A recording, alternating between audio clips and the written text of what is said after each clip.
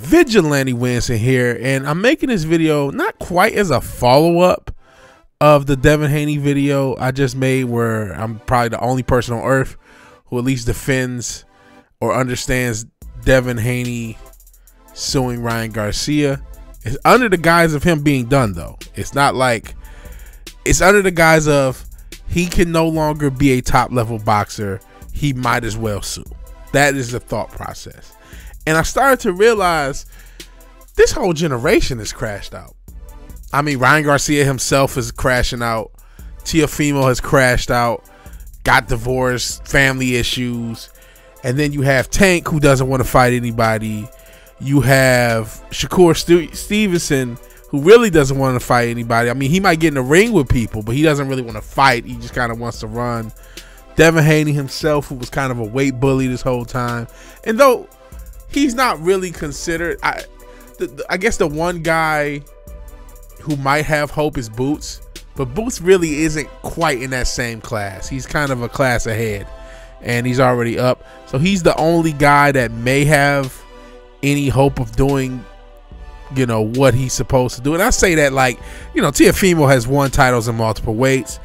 Devin Haney was undisputed at 135. So I don't want to discount the accomplishments of this crew, but they peaked with the Tank Ryan Garcia fight. That was the peak. They don't have another one as the whole collective. And like I said, I'm thinking about Boots, and I'm not, you know, I think Boots have more potential than the rest of the crew I just said, but I'm not sold on Boots 100% either. We're still in the ghost of Mayweather, so everyone's fair weather when it comes to picking fights. I'm looking at the potential this generation had. A lot of people wanted the 4 kings, maybe 5 kings if you count all of them. Talking about Haney, Garcia, Lopez, Tank, and Shakur. I don't see it, man. I don't see it.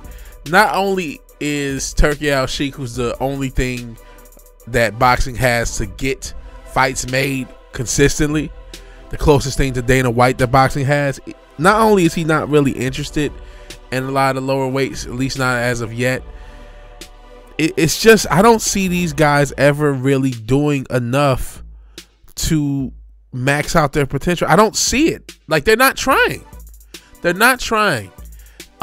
We did, I guess, get the Ryan Garcia Devin Haney fight, at least the first one, but obviously Ryan was on PEDs, and you know the outcome is what it is. It's now no contest. It didn't happen. You know what I'm saying? And I don't see Devin Haney coming back to be a top level fighter. I don't see Shakur.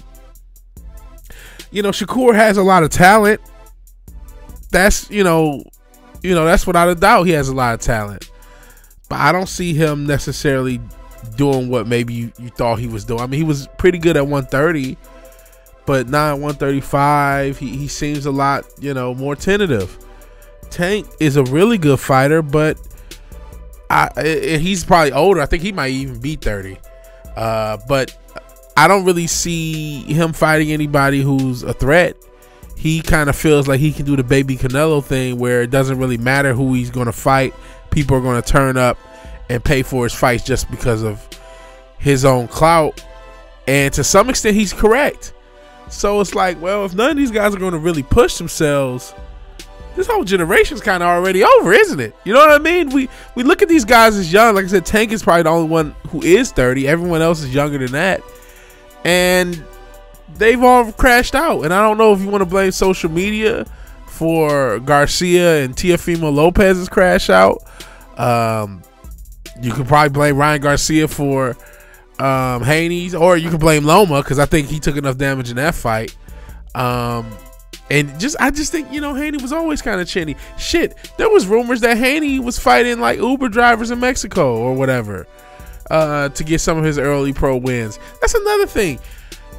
We have a messed up development system in American boxing.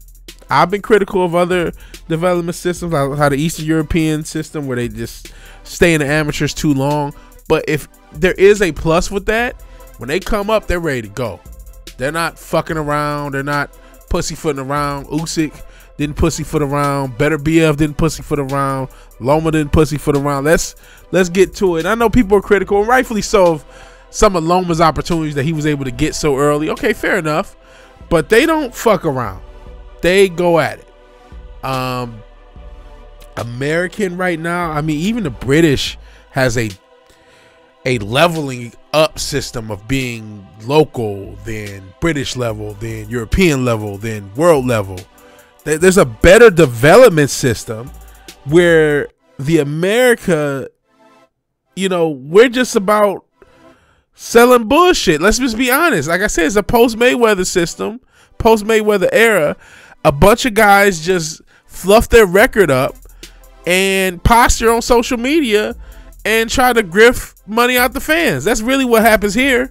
We don't have a good development system. I mean, Cuba has a great amateur system to the point where they don't even, you know, develop the pros properly. But I think that's part of it. Is America's just, you know, we used to have a great amateur system back in the day, back in the Gold Glove era, back when everybody boxed. You know what I mean? Everybody and their dad boxed, you know, going 90s, 80s, 70s, 60s, 50s, and on back. But that's not what it is anymore. And so now you have guys who come up, they're able to fluff up their record a little bit, and then they're able to get a lot of status off social media. And then we're also in the post-Jake Paul world too. Not just post-Mayweather, we're post-Jake Paul, we're post-KSI, we're post-Misfits. So you see it's more about hype. I mean, look at Tommy Fury. Not even a world-level fighter, but because of the Misfits range or Misfits class, you know, the Jake Paul class, he's able to have a career in boxing just with that class. And I think that that's permeated, especially over in America here, with our boxers and a lot of the lower level boxers. I mean, shit, if I really want to expand, I can say this whole era, just not just the lower weights, but even the heavyweights. I mean, think about Anthony Joshua being a 2-time unified world champion, and the motherfucker can't even hold his hands up consistently and move out of the way of punches. The level of quality of fighter has dropped and has been dropping for a while. I'm not trying to shit on everybody. Usyk's obviously a very skilled fighter.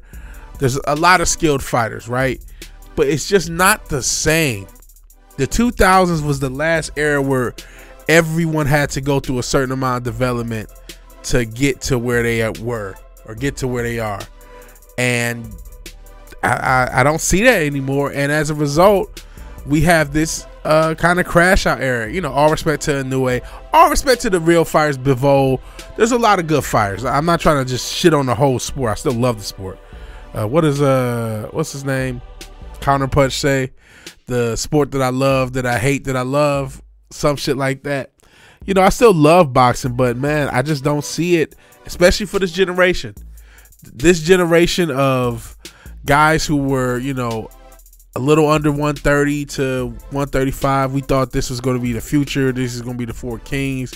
Everybody was going to move up and show greatness. I don't see it, man. I could be wrong. I still think some of these guys are going to continue to fight and continue to maybe have interesting fights. And there's still some good boxing matches to be had. Maybe some of them will fight each other a little bit more. I mean, obviously some have, but I don't see it, man. I don't see it. I think this generation's kind of lost. This whole boxing generation was lost. But what do you think? You tell me. You tell me. You agree? You disagree? Be civil. I know everybody gets all crazy. It's boxing. None of these boxers are going to come pay your bills. They're not going to pay mine, whether you like them or hate them. Or they're not going to come and try to find you. You know what I'm saying? You got a critical word about them. But be civil in the comments. I appreciate anybody watching this video. Thank you. Peace.